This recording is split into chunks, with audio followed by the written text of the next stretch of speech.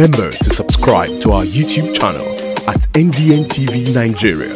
Click on the subscribe button and be the first to get notifications. Interest groups in Bayelsa West Senatorial District have again insisted that it is the turn of Ekirimo local government area to take the senatorial slot in 2023, consistent with a rotational pact between Sagbama and Ekirimo local government areas of Bayelsa State.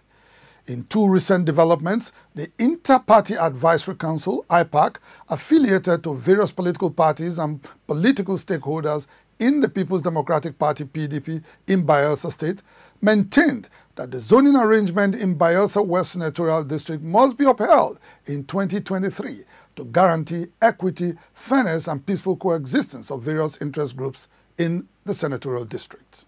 When in 1999, Nigeria transited to democratic governance, Ekirimo and Sagbama local government areas of Bayelsa State adopted a zoning principle to alternate the Sagbama-Ekirimo Federal Constituency seat and that of Bayelsa West Senatorial District in regular succession.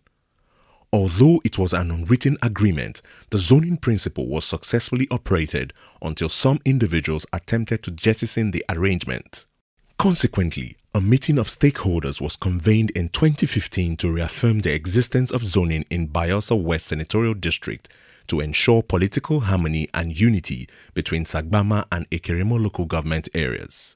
Participants at the 2015 meeting had collectively resolved that in line with the zoning principle, the Bayelsa West Senatorial seat should be conceded to Sagbama, while the Sagbama-Ekirimo Federal Constituency should be reserved for Ekirimo.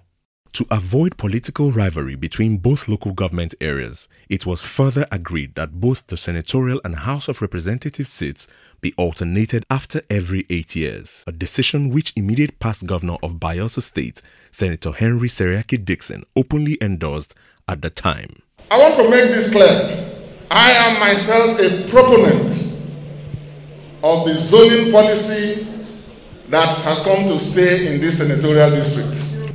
We are doing this to preserve the unity and strength of this senatorial district for posterity.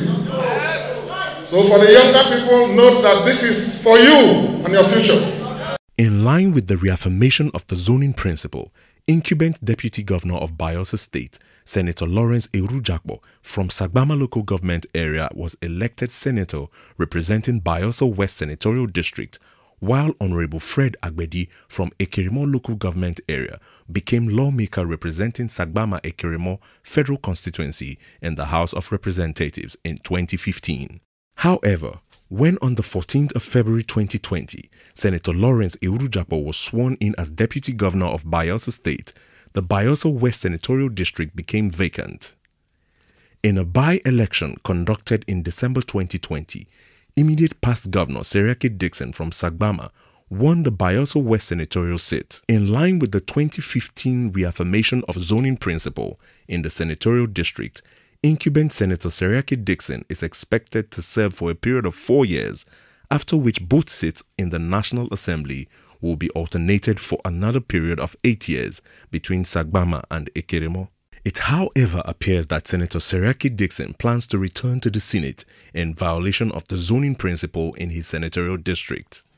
Deeply worried by the development, some PDP stalwarts in Bayelsa West Senatorial District, led by Chief Agbede Martins, took a written petition to the party office in Yenagoa. These two seats are the Senate seat and the House of Representatives seat. When one local government area served out 2 terms in any of these seats, we swap them. The other one will now take the seat of the latter and for another 2 terms. We have been doing this, and if we see little signs that are not palatable, we decided to come and advise and inform the party accordingly. The petition was received by PDP Secretary in Bayelsa State, Geise Isowo, who sued for calm in the interest of the party. We appreciate you. Politics is all about negotiation. Politics is all about consultation.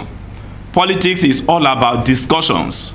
And when you discuss, you agree on issues. This path you've taken is the right path. In a related development, the Inter-Party Advisory Committee, comprising members of various political parties in Bayelsa State, has thrown its full weight behind the time-honored zoning principle in Bayelsa West Senatorial District.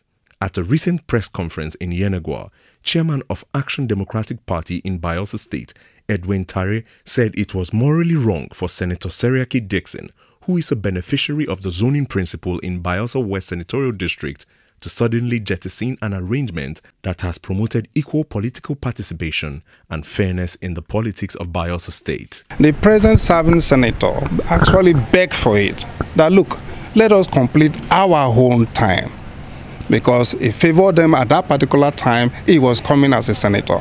So he begged for it, and it's all everywhere. It's recorded. Media people recorded it. So it's now Ikremon's turn. So I expected that the Sabama people also bear that agreement and respect their words to allow Ikremon man to become the next senator. Indications are rife that the mounting tension over a zoning pact that is about to go awry is an early warning sign of imminent political crisis in Bayelsa West Senatorial District.